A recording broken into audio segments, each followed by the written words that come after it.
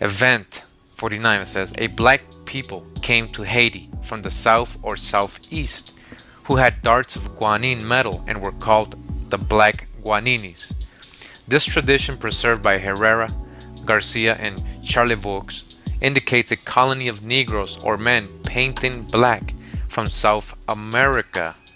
They might be the Black Negroes of Quarequa, mentioned by Dangleria, or some other American Negro nation, of which there are many. Again,